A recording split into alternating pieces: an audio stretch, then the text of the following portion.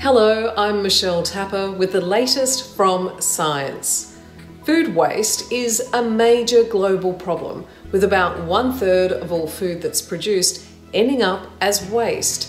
In Australia, it costs the economy about $20 billion a year, and it also has serious environmental consequences. Joining us today to discuss these issues is Dr Polly Burey, a food scientist from the University of Southern Queensland. Hi Polly, thanks for joining us. Hi Michelle, thank you for having me along to talk about a topic that's quite near and dear to me and probably affects quite a few people out there as well. Now, a lot of people are probably unaware just how much impact food waste has on greenhouse gas emissions. How bad is it here in Australia? So in Australia, with all our activity, we produce about 500 million tonnes of CO2 equivalent per year.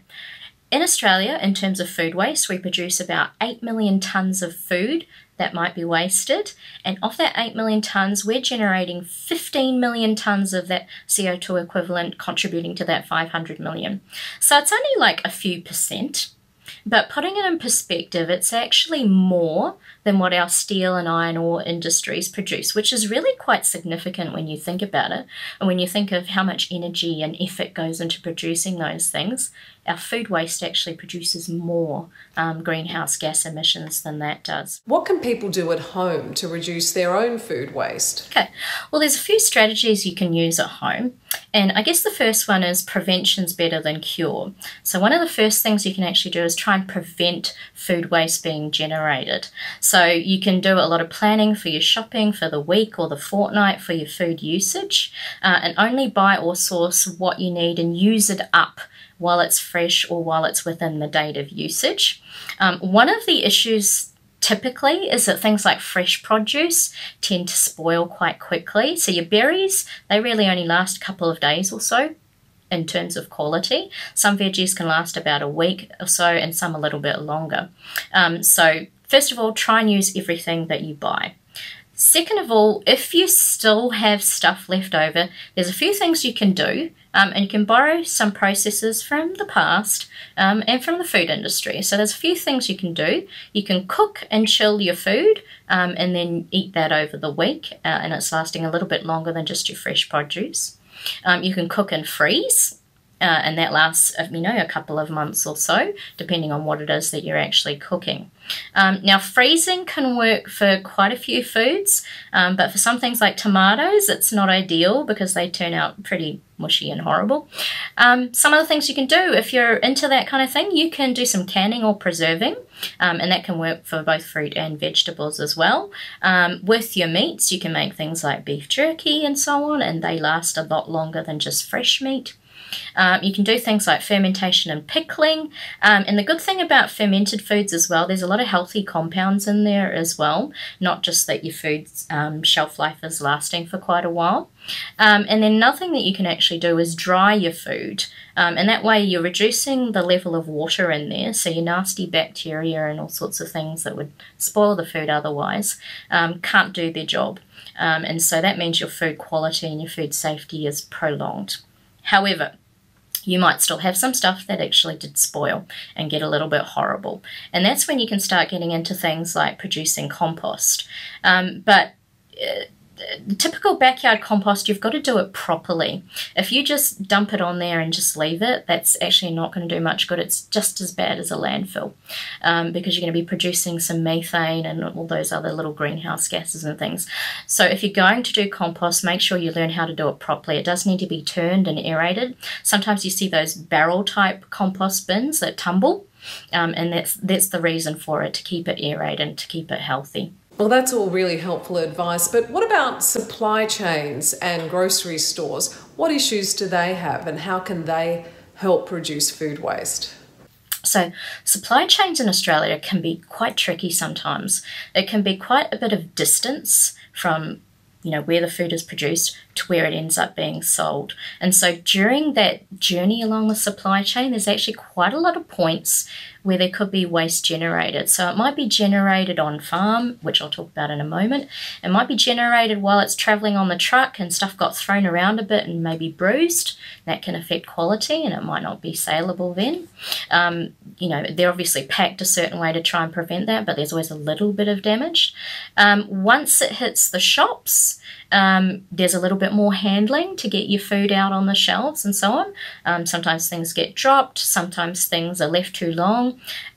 People in the supermarket tend to, and they say they don't, but they tend to pick over to get the nice looking apple or the nice looking tomato and so on. So if you saw, for example, a cut on something and you're worried about what that might mean for safety or how it looks or how it will taste, people do tend to avoid that for the most part. So that's one of the issues. Probably the major issue with large sort of grocery store chains is that they've got a lot of food there, potentially that could be waste. And some of the worst categories are actually your fresh produce, which I mentioned earlier because it can go off quite quickly, and bread. Is one of the other big categories as well that can be wasted too. So I think with grocery stores, it's the collation or the collection of a heap of food all in the one place, trying to be distributed quite quickly sometimes. And if it isn't in time, well then, yeah, it just ends up being wasted. Now, if you go back to the beginning of the supply chain from a farming perspective, how can food waste be improved upon there? Okay. Now, farming can be really tough, and sometimes the issues that cause food waste on farm are actually outside of the farmer's control. So one thing a farmer can't control, they can't control the weather. So if it gets hot too soon, that means their produce may ripen or mature sooner than planned, which means that their scheduled pickers can't arrive in time, which means the produce is ripening and it's extending into getting towards spoilage. And that's something they can't control. What we need to do to maybe tackle that is to, in a way, and this is where my research starts getting into it, bring a processing or preservation capability to the farm where there is the tons of food being produced that may become waste. So one of the issues, and this is when I first started working on this problem, with the pineapple industry, every few years the weather patterns cause them to ripen quite quickly and quite early. And that means that they end up with a glut, which might not be usable in time. And one of the criticisms sometimes is that our factories won't take these. They just won't take them. But the reason being is that there's scheduling in these factories and there's limited factories as well. So at the moment in our, I guess, processing side of our food supply chain, there isn't the flexibility to deal with something like this. So one way to get around this is you can have, I guess, mobile processing in a way to deal with an unexpected glut for that period of time, and then it goes away and can be used to deal with another problem. That's one strategy. Another is the farmer themselves can start moving towards value-added products. So not necessarily just fresh produce, but they could have some of those things we talked about, like they could be making pickles, they could be making preserves, they could be drying, etc. And some farmers are actually already doing these kinds of things and solving some of their waste problems themselves. So those are some ways that could be used to use up the waste. As to how to reduce it, well, there are some sad stories out there. So a couple of years ago, there was a study done on the Sunshine Coast where some of the tomato growers had more than 80% of the produce didn't meet spec. So that meant 80% of it didn't get sold, didn't get eaten. Now, as you can imagine, that's quite significant. And as a result, some of them actually stopped growing tomatoes. Not an ideal strategy for reducing waste, but it is one that has been used in the past to say we don't want this to happen again. The way to stop it might be to actually stop growing it. And then there's a couple of other reasons that can cause waste. So a couple of years we had the strawberry issue in Queensland with the needles found in strawberries. That was not the farmer's fault, and that was something that was not foreseen. Problem was not only the farms that had the issue were affected, but all strawberry growers were affected. So again, something outside of their control. What can they do? So the only thing they can do is check all their produce, potentially send it to a second tier product like a powder or a jam or something like that, and try and recover something in terms of value and in terms of the food being eaten as well. You do a lot of research in creating value from food waste. Can you tell me about some of the innovations that you've come up with? Okay, so my research team focuses on adding value to food to the point that there's no waste at all. So just thinking, for example, for your potatoes, a lot of people tend to peel their potatoes. So there's what we call a byproduct. You don't typically tend to eat peel, even though you can. And so we focus on not only the edible part, but the part that people sometimes don't consider edible and what can be done with that. So the areas that my team tend to focus on, we have our first stage, which is normally the capturing of the food to prevent it being wasted and preserving it. And there's a few technologies we work on with our industry collaborators. So some involve special drying technologies, which don't affect the nutritional content of the food. So typically if you dry a piece of fruit in an oven, you've lost pretty much a lot of the useful vitamins that you'd otherwise get from a fresh piece of fruit. But there's ways to do that and still preserve that. So that's the first stage of our research. We have a second stage which actually focuses on extracting compounds that are useful for nutritional and pharmaceutical uses in some cases. So there's some compounds in things like apples and bananas and strawberries, which in some research studies, admittedly lab bench studies, that they have some activity on conditions like diabetes, like cancer, like heart disease, etc., and so on and so forth. Some of these compounds are actually well established as having medicinal properties and are out there in the market in synthetic forms. But our foods that don't get eaten can actually be a source of these. And how to extract these, I guess, in an economically viable way is one of the challenges we as engineers and scientists deal with. So that's the second tier. One arm of it also is fermentation. So I did some calculations a while ago and said if we took all our potatoes and we turned them all into gin, we would have several million litres and we'd be literally drowning in gin. That's wonderful, but it's not ideal.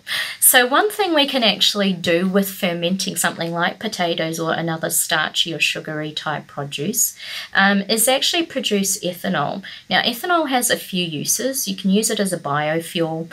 You can use it for a clean product. You can use it in hand sanitizer, as we've found most recently.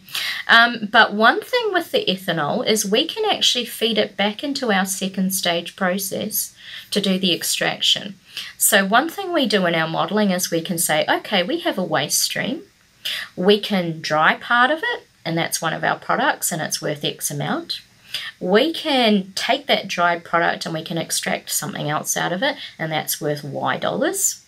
And then we can take another part of it, produce that ethanol to extract that compound, and that produces a certain amount of value as well. Those are some amazing products. Now, you also make bioplastics from food waste. How does that help the environment? So your food wastes have a few substances in there called biopolymers. And your traditional plastics are just normal polymers from petroleum. Now, one of the things we can do is we can extract some of these biopolymers from our food waste and turn them into films. So a couple of years ago, I had a student working with some orange peel. And she extracted some pectins and some cellulose, which are some of those biopolymer molecules in there. And she made some bioplastics. Now, I've got some right here. So this one here was made from orange peel. Now, when she was doing that project, she said, oh, I think I've failed a bit as a plastic. It's not very dry. Some of the samples she created were actually like a hydrogel. And hydrogels have really good applications in wound healing and medicine as well. So not only can we use it for a packaging type application, but we can also go so far as using it for a medical application as well. Now obviously these are great and creative uses of food waste, but are they a sustainable solution to the problem, or do we just need to go back to the very beginning and reduce our food waste in general? So some of these solutions, if we overcome the cost of producing some of these materials and substances, then they would be a sustainable solution. And that's part of the, I guess, technology and research development to get to that point where it's competitive with alternatives which are a lot cheaper. So thinking about your bioplastics, your bog standard just plastic bag is really quite cheap compared to how to produce a bioplastic. So that's one of the challenges to overcome. And once that is, then yes, it would be a sustainable solution. But your point about reducing food waste in general, that's definitely a very wise one. So if we stop creating the problem in the first place, that means we don't have to deal with an amount of stuff down the line there. And in fact, in the hierarchy of dealing with waste, reduce is probably at the top, and then we start getting down into some of the strategies that I talked about today.